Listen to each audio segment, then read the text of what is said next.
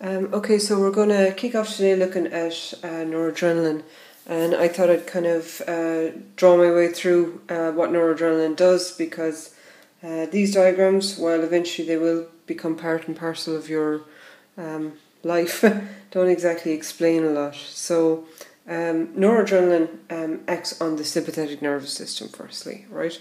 And what does it do in the sympathetic nervous system? Well, first of all, it's going to dilate your pupils, right? And why would that be necessary in a sympathetic response? Because we want to take in more information visually and more light, so that we can, navigate in our mad rush to get away. Also dilates the bronchiole in the lungs, and we'll come back to that later when we look at drugs that stimulate noradrenaline or simulate it. So the bronchioli also dilate so that we have more air to run away or fight, as it were. So all of this is happening either up here or also in the peripheral nervous system.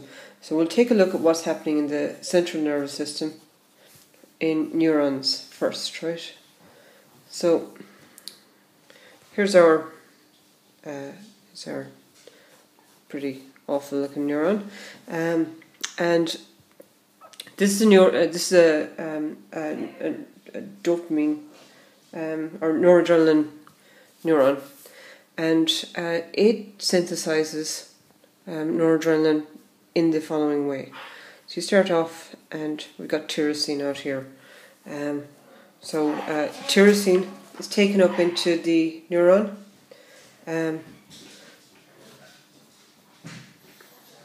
and due to the action of tyrosine hydroxylase, we get dopa. Right, so that's the first step, right? Now dopa is synthesized into dopamine by, guess what? Dopa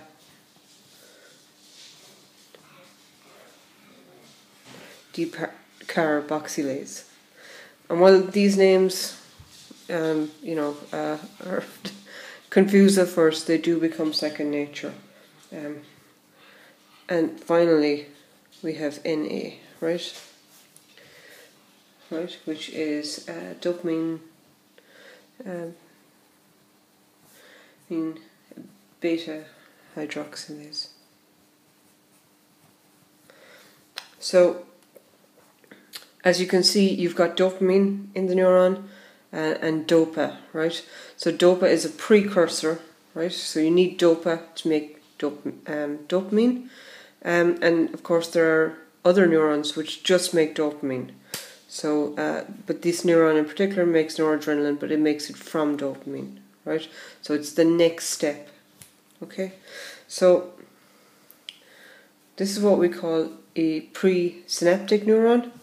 So here's your synapse here, it's this gap here. And we've got another neuron. Well, in reality we've got many different, right, across this gap. And they're all waiting for for noradrenaline to be released so that it can activate one of these. So how does that happen? How does the release happen? Well, going back up to this, an action potential is triggered, and you could think of it coming down along here, right? And it causes calcium channels to open. So in comes calcium, right? Which triggers the release of Na from these vesicles. We call these little pouches vesicles. So Na heads over to here, opens, and is released into the synapse, right? Where it can maybe grab onto one of these, because it fits directly into these little holes, or go somewhere else and do something else. So After the depolarization of the cell, Na is released, right? Now, one of the little things that you might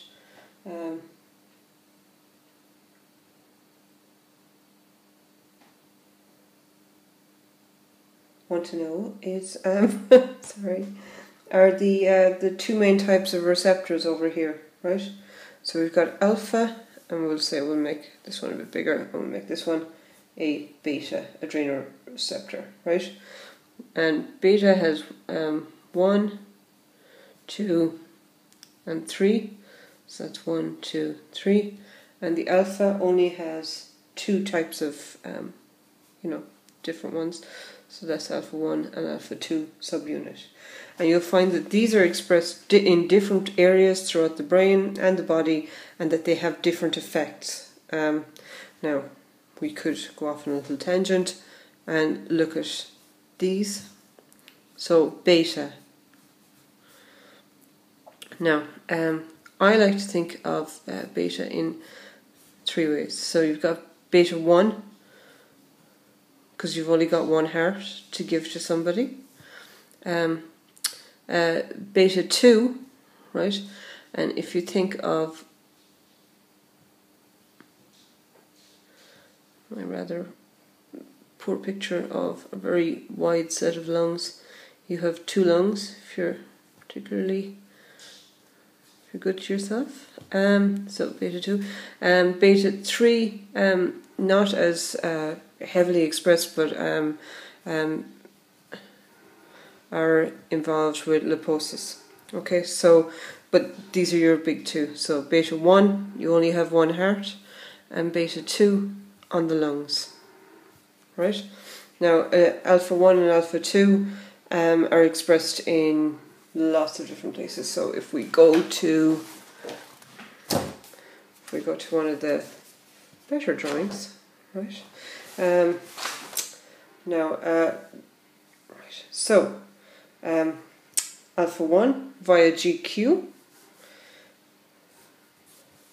and alpha 2 via GI, right? So we've got alpha 1 over here, and that's a GQ, and alpha 2, and that's a GI, and that's just different kinds of G-coupled receptors, right?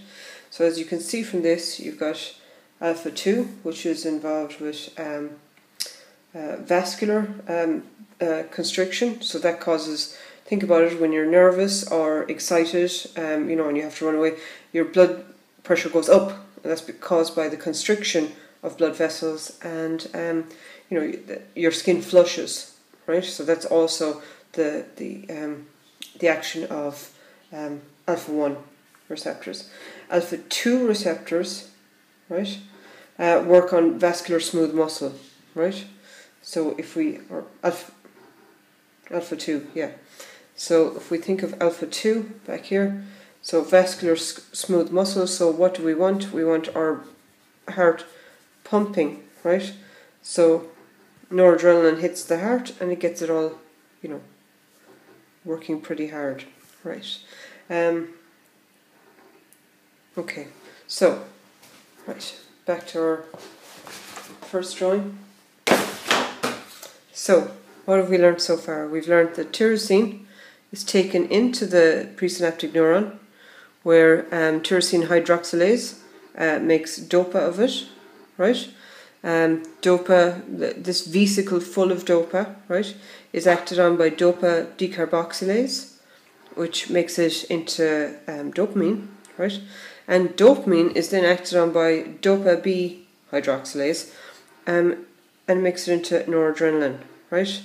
An action potential is triggered somewhere up, at the head of this neuron, right? And travels down on the length of it, okay? Channels open, the neuron becomes depolarized by the entry of calcium, right? And this encourages these vesicles to move to the cell membrane and release. So they release Na, noradrenaline, right? And it can be taken, or it can act on two different types of receptors, right? So we've got alpha and beta, right? So alpha has two different, little types of receptors for this, and beta has three. So the beta are beta 1, because you have one heart, beta 2 for two lungs, and beta 3, which isn't as heavily expressed and you won't have to worry about hopefully as much, is involved in liposis.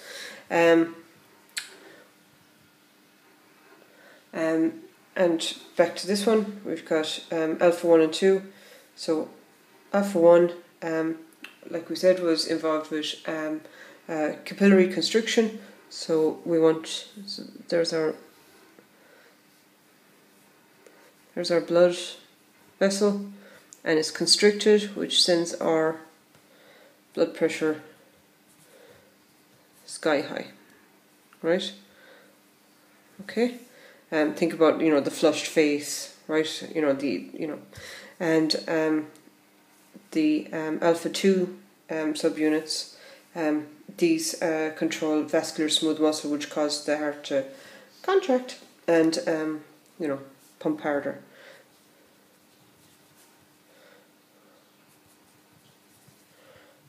So as you can probably start to make out, a lot of action with noradrenaline. Probably not what we want happening all the time in our body. Okay.